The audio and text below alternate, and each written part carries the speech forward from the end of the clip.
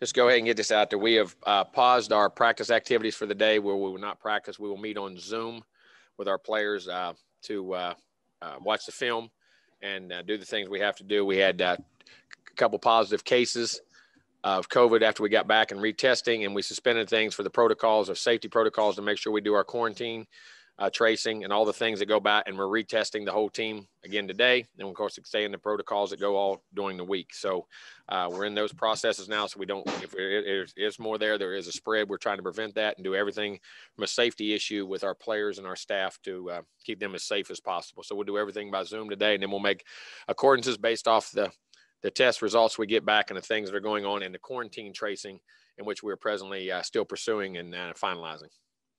So from that, going to the game, very proud of our team to go on the road at South Carolina. It's always been a very tough place to play, very hard place to play, and still was. It was a very physical game. Thought defensively we were outstanding in the game, played really well up front against the run. And they had a good back and good line that could run the football. Our defensive front seven and even our safeties, everybody did a great job. Got them in third and longs, got off the field, third down, a bunch of 3-and-outs, got the ball back for us offensively. Did a great job. Got 2 big turnovers in that game too, which were huge. Offensively, very balanced. I love the ability we did run the football, ability to throw the football, convert on third downs at a very high efficiency rate. Got in the red zone, we're able to score touchdowns, score on third downs in the red zone, which is very huge. Big plays by our skill guys in those regards in our line. Thought we good balance with Isaiah, throwing the football with Kellen. Getting the chain in there, get him banging around. Tight ends did a good job. Receivers did a good job. Caught balls, big third downs, everything there. Kicking game was very sound. Punted the ball twice, had good in the average. They never got a return. Kickoffs were good. He actually mishit a couple. One that squibbed that we had to return, and we did a great job of returning that one. Got on that one. One he hit right at the goal line, which is rare, and we covered that one very well also. So did a good job there. Punt return, did a nice job. Missed a PAT, which was very uncharacteristic, but Seth had a great night otherwise, and they're just continuing to get better. We're continuing to get better as a football team, and all 3 phases need to play together and keep developing in that regard. So get ready to go play Tennessee this week. Questions? All right, first question is from Owen Buchanan from TexAgs.com. Yeah, Jimbo, are you, wasn't planning to ask this, but at this time, are you still confident that y'all play this week? Well, yes. I mean, right now, everything's full go. We'll meet and plan on things. We'll see how the quarantine tracing and all the other tests that come back are. I mean, you always plan for that, and then if you make adjustments as you go. Okay, moving on. Jimbo, when you look at all the things that you guys are doing with the pass protection and the third down success and all the things that are going on, is there anything about this team that you even take a step back and are at all surprised, or did you see all this coming? Well, no, I mean, I felt we have very good players, and we're all on the same page. We're communicating very well. You have experience there. The guys are taking pride in their work, and they're grinding things out and learning to prepare. And, you're playing well. They're doing well. And they're very confident in what we're doing. And, I mean, to say you're surprised, no. But are you always happy and elated when you do that? Yes, because, you're always fighting for those things to happen. So very proud of our guys in the way they're not just playing, but they're preparing to play by watching the film and then taking it to the practice field and then taking it from the practice field to the game field. And one last thing you mentioned, I think last week you brought up the rat poison thing. So how? No, I said poison. You said rat poison. Okay, the other coach said rat poison. But anyway, do you have any concern at all about, because your guys, about whether or not they're going to start thinking this is too easy and taking? No, I don't. I mean, you're always concerned of that. That's human nature. Whether you were saying it or not, or they were reading it on social media, which I know is out there. That's human nature to be doing well and say, man, I can just relax for a second and take a break. And that's how it sets in. I mean, you always are aware of that, and you're always fighting that as a coach, no matter what. If you guys are praising us or not praising or whatever it is, that's just human nature. So those things that we constantly try to talk about and address with our team, very much so. So you're always worried about that, but hopefully the maturity of this team will not allow that to happen. Thank you. Thank you. Next up is Gabe Bach from TexAgs.com. Yeah, Jimbo. So as it pertains to the news here, so what's it look like from this point? When do you feel like you'll have a better idea whether you'll be able to play in the game? Well, as the days go on, the testing comes back and the quarantine protocols come back. We're playing today. We're meeting and doing everything as if we would be here. We're just doing it on Zoom, which is one of the great things we've learned. So we can do in the film video. I won't have the practice today, but it's going to be a lighter practice today because we got back from such a late road trip not getting back till 3 a.m. So they always cut back. I always have a good Monday practice, but we cut back a little bit because of recovery right there. So we won't have that, but we'll have the mental prepper and the film parts of that. And then we'll just wait till the protocols go through, and we'll them and work with the SEC office to make choices as we go forward. I want to ask you too about guys that stepped up. Carper had the pick when Damani out, and then Tyree Johnson's been so good. You didn't have Clemens in there. Layden Robinson came in for Hawker. What Achane was able to do for Spiller. How pleased are you with some of those guys and we talk about depth, but it's specifically those 2 or 3, 4 names. Extremely, because they're critical places that, they're in critical positions that impact the game and everywhere you go. And those young guys being developed, the older guys stepping up, it's huge to have that. And that's what you got to have, because attrition is going to happen in this year playing an SEC scale. The physicality, the bumps, the bruises, things are going. I mean, even COVID, the situations there from Damani. I mean, so all those situations are huge, and I'm very proud of our guys. And I think our guys are handling that situation very well, and they're developing very well. Or it's good. It's a tribute to our coaches too. Next question is from Brent Zorneman from the Houston Chronicle. Coach, wanted to ask you, since you didn't recruit Kellen to Texas A&M, what does it say about his character and resolve for him to kind of buy in and to have the success that he has had under you in terms of what he's always had great character, and he's very competitive. He's very driven. He's very focused, and I think it's maturity of him. I think it's a reflection of his upbringing. And I always said he's got a great home life, got a great mom and dad, and they do a great job with him. And he's a great young man, and he has a burning desire to be really good. And he's putting the time, the work, in all aspects, not only physical, mental, film room, all the things he's got to do. And it's a great sign of who he is as a person. For years, I've heard the question around here: does this program look like an SEC team? So I'm going to ask you now.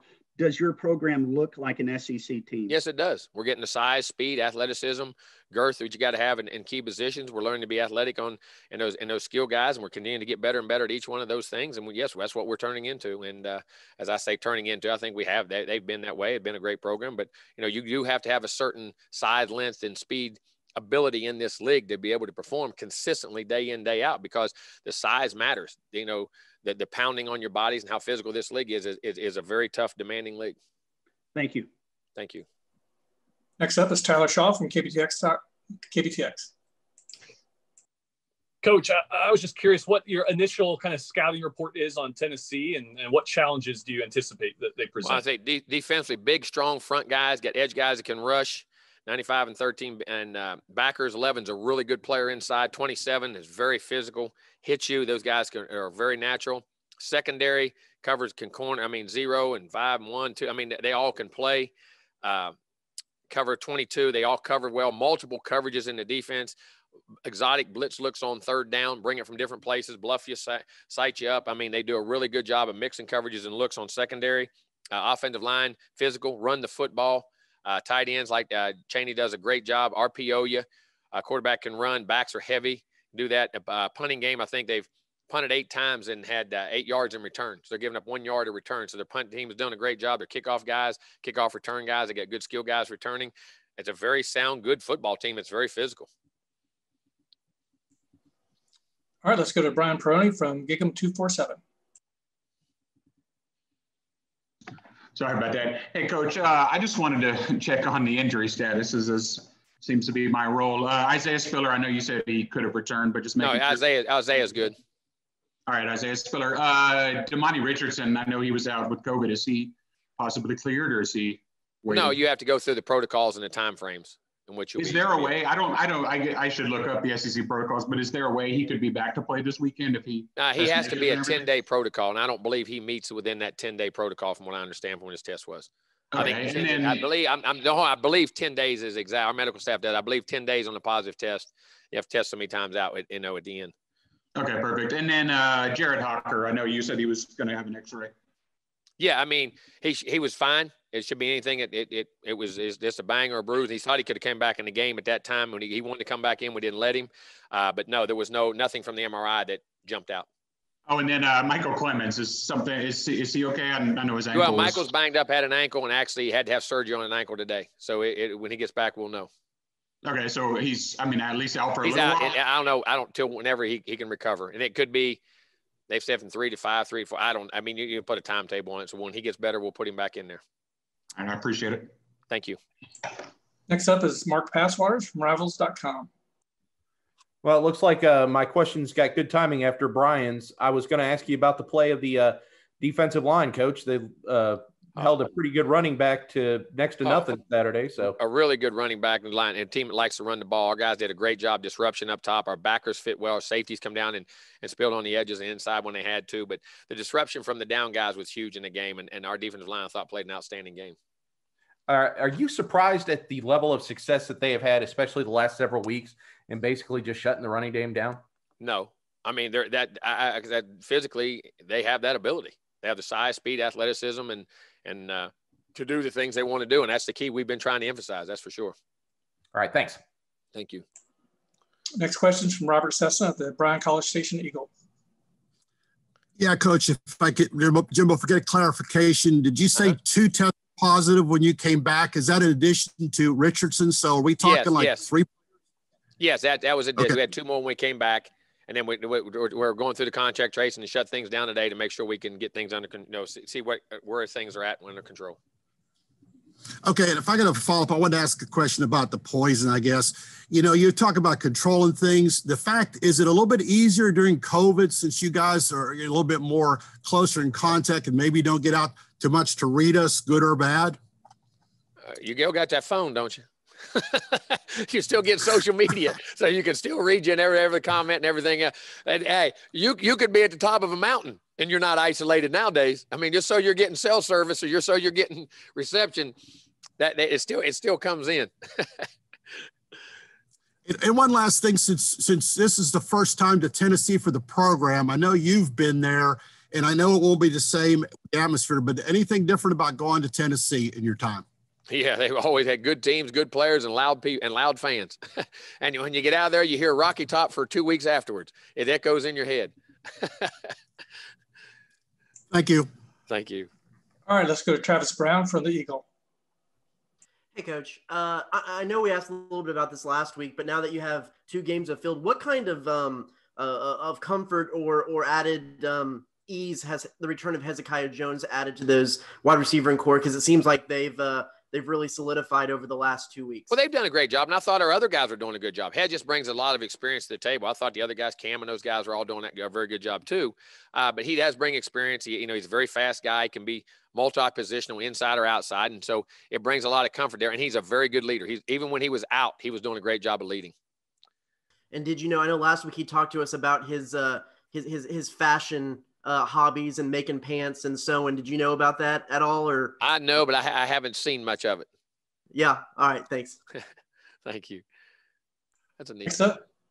Next up is Mike Lucas from KAGS. Hey, Coach, how you doing today? How are you?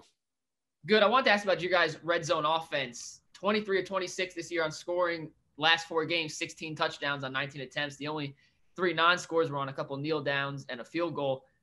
Why has this offense been so deadly in the red zone this year? What's kind of changed from last year? I think 2 things. I think when you get in the red zone, things happen faster, tighter, and quicker. You're in a limited amount of space. So the physicality of your unit is very critical, and you have to be physical up front running the football with your tight ends, but your backs taking 1-yard runs and making them 3-yard runs. And always, listen, when you get to that, and you get to the tight zone from the 12, 15 in, a lot of times the 10, there's always one guy that's unblocked the back's got to handle. So the physicality of runners' ability to make you miss or do that, I think the ability that we can run the quarterback, our passing game, the balance of being able to play action or create one-on-ones, and our guys are running good routes, and we work on it. And, I think they believe on it, and they understand the physicality it takes, the quickness it takes, and how you got to play in a limited space. But I think the balance and physicality have a lot to do with it. And then, again, eliminating negative plays, even if it's a 3-yard gain, okay, and the next one's a 5, in your 3rd and 2, 3rd and 3, or, if you get a 4, I think staying in those positive situations really helps too. And if I can follow up on that real quick, Coach, is the improvement in that area in particular a sign of serious growth within this program? Yes. I mean, a lot of times when you have negative plays, all right, sometimes you get beat physically. Sometimes a guy beats you on the block and, hey, that guy's on scholarship. But if you'll go back, it's either your alignment, assignment, or technique. It's usually mental things where you lose focus and you allow a mistake to happen. And we're doing a better job of eliminating those and cutting those down. And that comes with maturity. It comes with mental toughness of, hey, my leg's sore, my arm's sore. Instead of thinking about it, you're thinking about, all right, I block it out. I compartmentalize. I know my shoulder's sore, my arm's sore, my legs. You know what? I got a job to do. And that comes with maturity. And you think about it, a lot of your mistakes and negative plays aren't just physical. They become from a lack of focus or concentration because something's happened in the game, or you just take a break, or something else is hurting, or whatever it is. And I think our guys are learning to be more mature that way, and that way playing a lot more consistent. Thanks, Coach. Thank you. Next up is Christy from the Associated Press, and then Justin. Coach, I just wanted to clarify to make sure your 2 positive tests, were they both players? No, one was a player, one was an off-field person. Okay. Staff member. Okay. And also on another subject, this season, obviously Alabama is still in first place in the SEC, but there's like a kind of a different look to the league with Arkansas winning some games and LSU struggling, and you guys, at the top of the standings. I hope it stays strange then. I hope it stays strange. Well, I guess I'm kind of rambling, but I guess my point was, what do you think about the new look to the league this year, and how the SEC is looking? Well, here's the thing. If you study this league over time, there's certain teams that stay up, but there's always a rotate. There's too many good players in too many positions, and every program has its time to push and stay ahead. It's always going to be. There's too many good coaches, too much money invested, too important to other programs. There's too many players across this country come play in this league. And if you look at it over time, that thing has always rotated back and forth. And there's been times for everybody to have their moment. And hopefully we're learning to push forward, and hopefully we can continue to do that. And one last thing, the college football playoff rankings are going to come out for the first time next week. Do you think at all about that? No.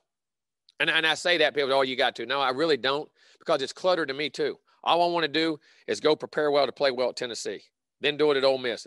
Because at the end of the day, it doesn't matter where you're at right now. If you're running a 100-meter dash and it's 60 meters, which we're 6 games in, we're 60% done. Where you stand tells you, all right, you may know what to do, but it's not permanent. So you can increase or decrease based off your disposition, psychological disposition, your ability to compete, your ability to prepare, all those things. And you got to learn to not worry about those things. And it's like we tell our players, if you want the scoreboard to say what it does, ignore it during the game and win your space each and every play and play your tail off. If you want the season and your record to be where you're at, where you're relevant, ignore the record at the end and worry about the next game and the next practice and the next play, and do those things as a coach, whether you're preparing and do that. And I truly believe that. That's not cliche. I truly believe that's how you get to where you're going.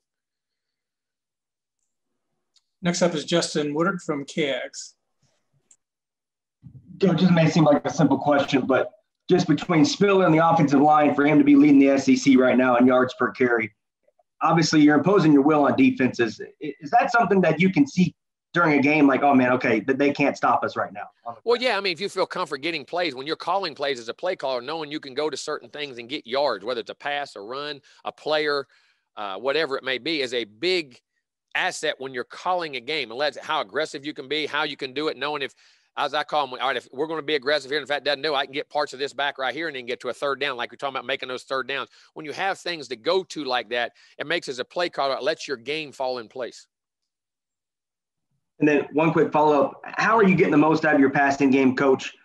When we see on the outside, you don't have that one go-to receiver, so to speak, but you're spreading it out and you're still moving the ball. We do. I think they're all go-to guys. We're going to them in the right coverages and the right matchups. Whether it's the backs, the tight ends, the receivers, we're going to them with the matchups in which we want, in which we think we can win at. And I think, everybody says you got to throw it to one guy. Well, that's not always true. You mix and match guys. And I think the versatility of our guys, the intelligence of our guys to move around, and that we do have all 5 guys. A lot of guys throw it to all the receivers because maybe they don't have tight ends and backs that can catch it, or they don't have slot. And that's just the facts of life. And we'll get to our guys. We know who the big play guys are, but at the same time, we love the distribution of the ball because it makes you hard to defend. And it even helps your running game because they got to defend them all. Then you can still run the football also. All right, let's go to Shihan Jiraraja from Dave Campbell's Texas Football. And then Chuck. Hey, Coach, when you look at how you guys played last week, especially in a road performance, how much do you think your team has grown, especially since those first 2 games? Well, I think they've grown a lot. I think we're developing identities of who they are, and we're getting guys in position. We played so many young guys. I mean, we had to opt out, some people who moved on. And so getting those guys comfortable playing and understanding how to play on the road, not only at home, but on the road, and as their confidence has grown, as success they've had. So I think we've grown a lot in that aspect. obviously, you know, the road has been a place where it's been a little inconsistent. I mean, how nice was it for you to kind of see a real total team performance on the road at Oh, South it's huge. Carolina? And like I say, that's always where you see it the most. And being able to go on the road and sign, it's a very good sign of where you're going as an organization. All right, next up is Chuck Carlton from the Dallas Morning News, and then we'll go to Joe Gleason. Jimbo, you look at Isaiah and he's a powerful guy, but is there more than that when it comes to his yards after contact? He seems to have that special knack for being able to shed that first guy. I think his ability to see and get his body in position and get it in a power position, not always be in the middle of somebody, be on the edge of somebody. The people aren't hitting him square, and that's a knack to him, feeling guys, getting the reds, and the naturalness of his running ability and ability to change direction. He's also, he's excellent when he sticks that foot in the ground. He can accelerate. And just want to ask you a little bit about the news of the day from the standpoint of you guys have done a really good job of managing the COVID situation, but you're not a physician. None of your assistants are physicians. How difficult is it, I guess, in terms of just dealing with that kind of situation that's been unknown territory? Well, it's extremely difficult. And not only for that, for your staff and for myself. I'm very aware of the things I got to do, and you got to do it constantly. And listen, it can happen to you with this without you even knowing. That's the thing about this thing. I mean, it's not, you can be safe as you can be, and our protocols and things are going on, I think are excellent, but it can just happen. And that's the unfortunate thing about it.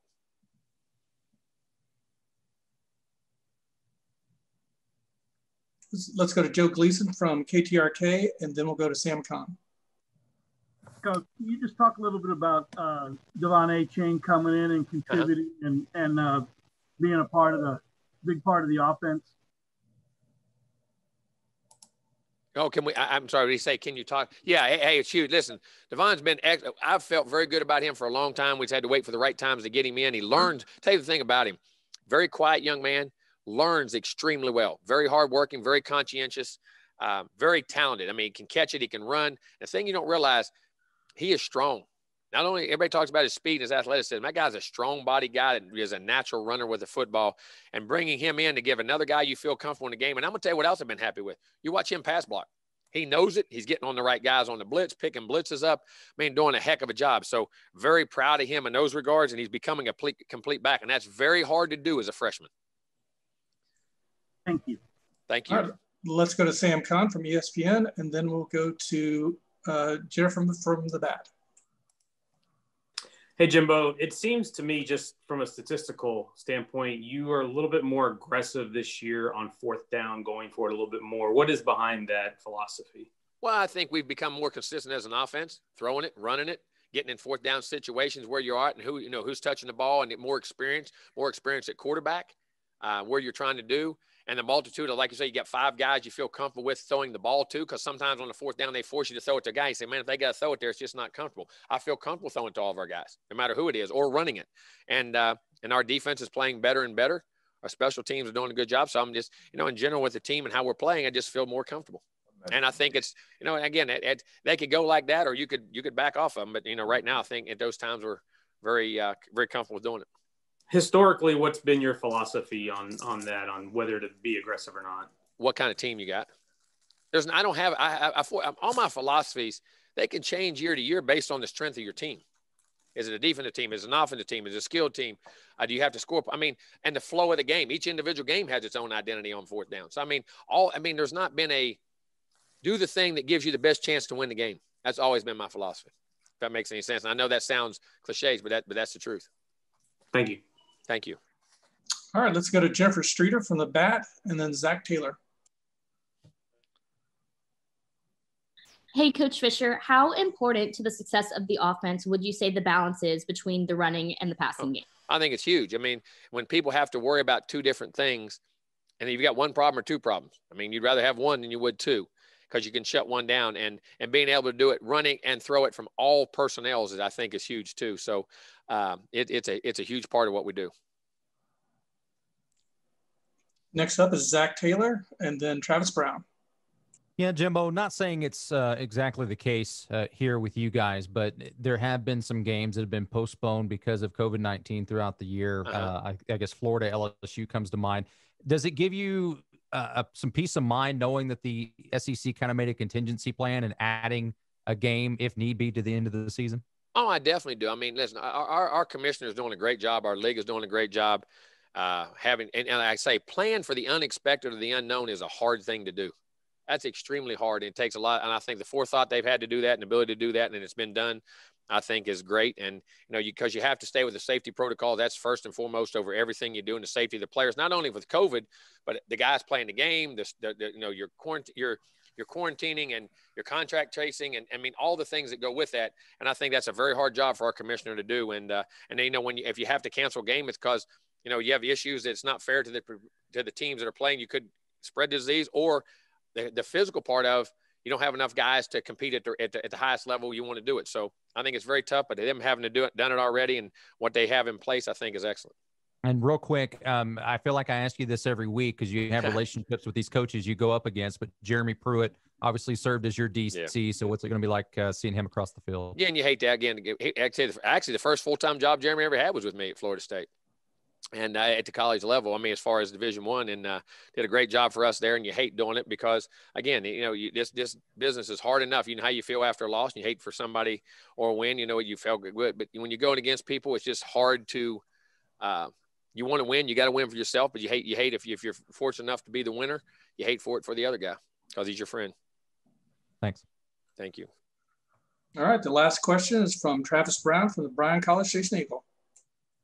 Hey, Coach, just to clarify, so was the in-person activities postponed today just so that everyone could get retested and see where y'all are? Yeah, to get retested, see where we are, and the quarantine trace to make sure we're not spreading it in any rate. Thought right now because we could get our meetings done on Zoom and all that, so we thought it'd be the safest protocol for our players. Great, and I know that the SEC has protocols and plans in place, but is there an amount of practice time that y'all would miss that you would feel like the game shouldn't then be played?